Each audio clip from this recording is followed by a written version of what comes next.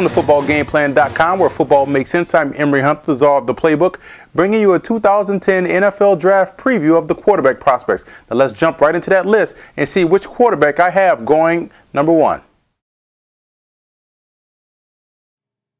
Now let's take a trip down from the Football Game Plan Studios to the University of Oklahoma and check out Mr. Sam Bradford. This is a guy that's an intriguing prospect because he's coming off an injury, but when he was healthy, accurate passer, extremely accurate passer with good enough arm strength. Look at that pop on the ball, coming out there quickly. He can make all the throws. He reminds me a lot of Troy Aikman. If he clears medically, he could be a steal for someone in the first round. Look to be the first quarterback taken off the board. Second quarterback on my list, you want to take a trip from the studios over to South Bend, Indiana to look at Jimmy Clausen. Now, Jimmy Clausen is a guy that some people are high on, some people don't know where he's going to go, but I like Jimmy Clausen. I think he's a great quarterback, moxie, awareness, he's tough, he knows where to go with the football, he has good pedigree. Now, I question, this is coming from Notre Dame insiders, that he had a sense of entitlement, walked around with a little bit of arrogance, but I think he's going to do fine. Reminds me a lot of Matt Hasselbeck. He's going to be awesome.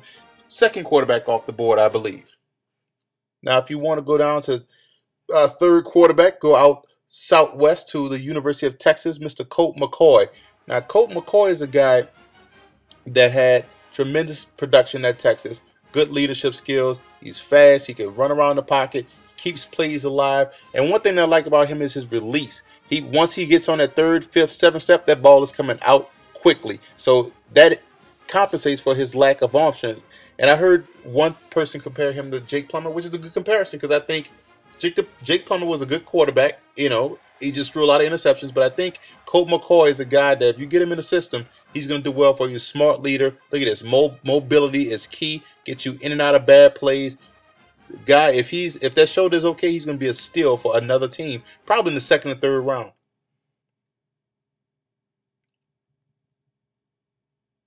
Now, my fourth quarterback on the list is a guy that some people have mixed opinions on, Mr. Tony Pike. You know, you look at Tony Pike, you got that tall bill, he's 6'6", slender guy. Reminds me a lot of Jim Everett. He has some good pop on his arm. Boom, fire that ball in that hole right there. But the guy, he also throws a lot of interceptions. So he can get rattled in the pocket and get happy feet just like Jim Everett. But I do like his long-term potential. He has a good arm, good accuracy. He's a moxie quarterback as well, too. So I like Tony Pike. Tony Pike will most likely be the third quarterback off the board. Let's go over to Central Michigan. Dan Lefebvre, a guy that's rising on draft boards. Here's a guy that's extremely mobile.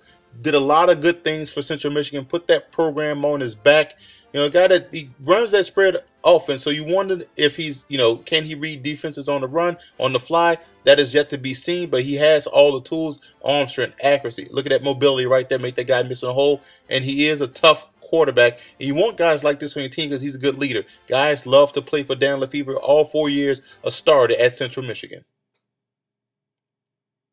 Here's another intriguing prospect over to West Virginia and Mr. Jarrett Brown. Reminds me a lot of Aaron Brooks, guy that played for the Saints as well as for the Oakland Raiders. Good arm strength, excellent size. 1 year starting at the University of West Virginia, backed up Pat White. But this guy has some tools, some real potential. He's not finished, so he's going to be able to be coached. So look at that arm strength, look at that accuracy on the football, and he stands tall in the pocket. And you always love a quarterback that has mobility. It gets you out of bad plays. That is something that you can't coach. So he gets in the right system, in the right program. He's going to get coached up. He's going to be a phenomenal quarterback in the NFL. Now, you want to keep an eye on some of these quarterbacks right here. Tim Hiller is a guy that in the beginning of the season, some people had him pegged as a second-round, third-round pick sleeper. But he has good size, good production.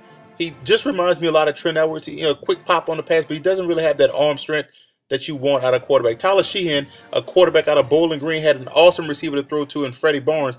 But this is a guy that plays with confidence, swagger, good arm strength, good accuracy on a deep ball. A lot of tools you can work with as a coach. Zach Robinson is another guy out of Oklahoma State, athletic. Mobility is a key attribute for this guy. I always wondered if he could play another position as well too, but he's that good of an athlete. A lot of potential with this guy. You can get him. He can help you out in a pinch 1 or 2 games. So he has a lot of development left in football. So he's going to do well whatever system he goes to. Max Hall, a guy that doesn't have the arm strength, but is super intelligent, coming out of a passing system that is going to help him out a lot. no later than a 5th round pick for Mr. Max Hall.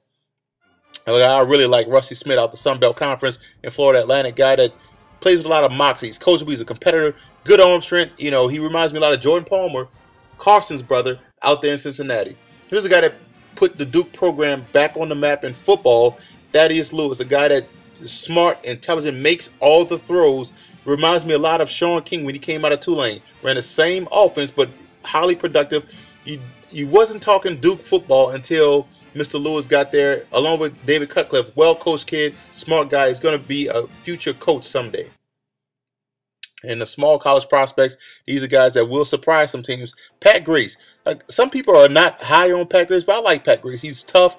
He runs with the football. He's good moxie, you know. But the thing is, he lacks the arm strength. He also lacks that accuracy that you want. It reminds me a lot of Rodney Peete. Now, this next guy, John Skelton, I really like his potential, his tools, strong arm, big guy, 6'5", 250. Reminds me a lot of Ryan Leaf, skills-wise. Now, there are questions of his work ethic. Does he want to get better? And that's the thing. If he can match his work ethic with his potential and his skill set, he is a steal. This is a true quarterback, a pure pass in the sense. Ryan Perrilloux, another guy that left LSU off the field issues. This is a guy that has a strong arm, mobility, so he can be coached up because his best football is in front of him.